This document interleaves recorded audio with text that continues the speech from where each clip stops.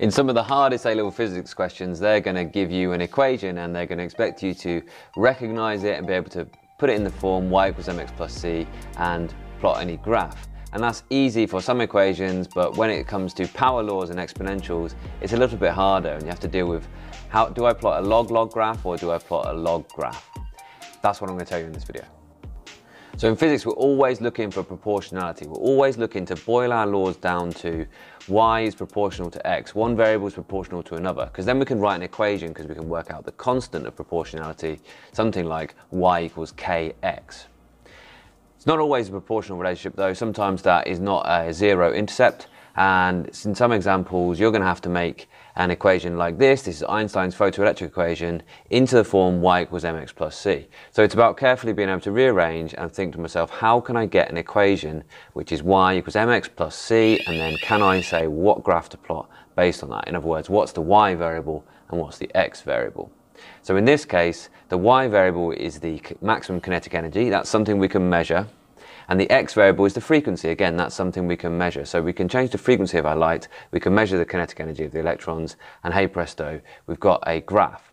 We find that's a straight line graph, okay? And what is the intercept? Well, the intercept is the work function, because it intercepts the y-axis, and that y-axis intercept is the work function, is the energy needed just to release the electrons in the first place. I hope you can see how just with some simple rearranging, we can make this equation into form y equals mx plus c. That's a straightforward one. But what about the more difficult ones? And especially in the practical papers, that's in Edexcel, it's paper 3, but whenever you're doing the practical papers, that's going to be, do I plot a log graph or do I plot a log-log graph? So especially in the practical papers, they're going to chuck at you some algebra that you might be familiar with or you might not be familiar with. And you have to think, is it a power law or is it an exponential? Power laws is essentially the exponent, the indice of one of the variables is a fixed number, it's a constant. So if you know that you've been told this is a constant and that is the indice of a variable, then that's a power law.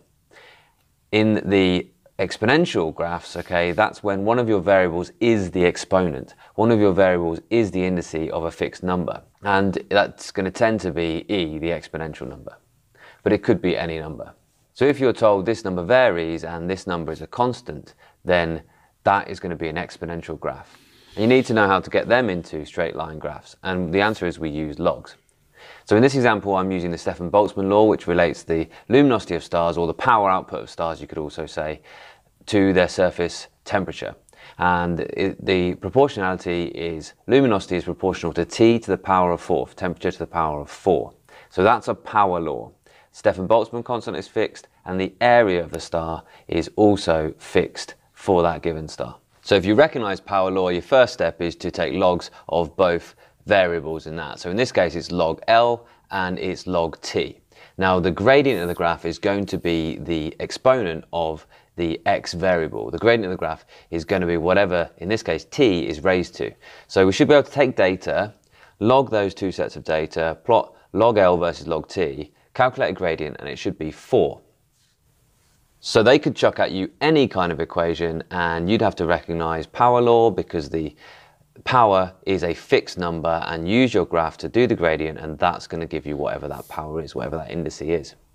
What about the y-intercept? Well, that's going to be the log of whatever two fixed constants you've got in that equation. So in this case, it's log sigma A, which is log Stefan-Boltzmann constant times by the area of the star. But that will just be another constant they've given you. Maybe they'll call it K or something like that in that bit of algebra they've given that you might not be familiar with.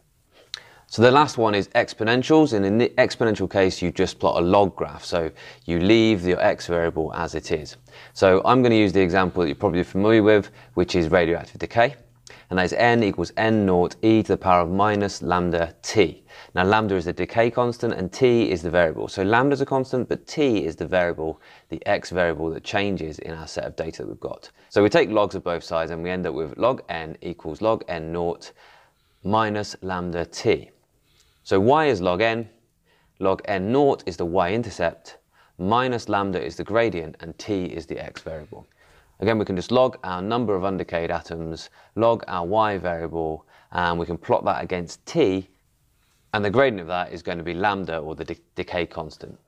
That can be generalized because all exponentials follow the form y equals some constant times by e to the power of some constant, a decay constant or a growth constant, x, okay?